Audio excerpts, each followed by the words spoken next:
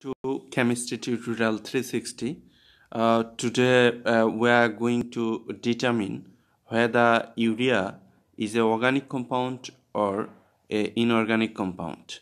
Many people search this question in the Google, but I think they don't get the appropriate answer to determine whether this is a organic or inorganic compound. However, you see here, uh, to determine this compound as a organic or inorganic, we have to look at these rules, right?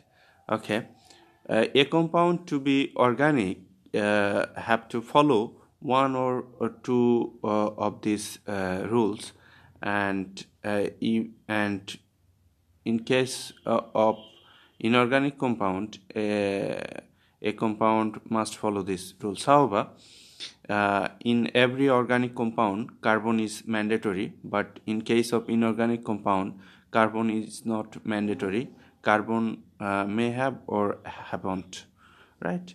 Or in organic compound, carbon hydrogen, carbon nitrogen, or carbon chlorine direct bond may have.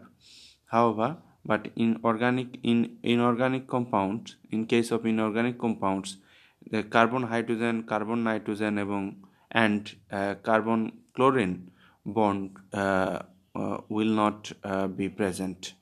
However, let me examine this molecule with these rules. I hope this will clear to us. This compound urea has carbon, right?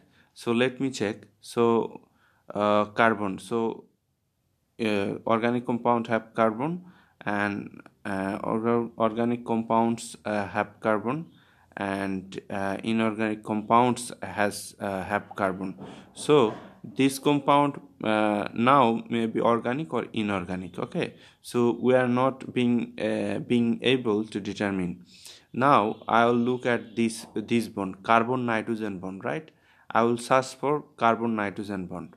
Okay, so here carbon hydrogen bond, carbon nitrogen bond. In case of organic compounds, we are getting carbon nitrogen bond, but in case of inorganic compound, we don't have any carbon nitrogen bond. So since this compound has carbon nitrogen bond, we can say that this is organic compound.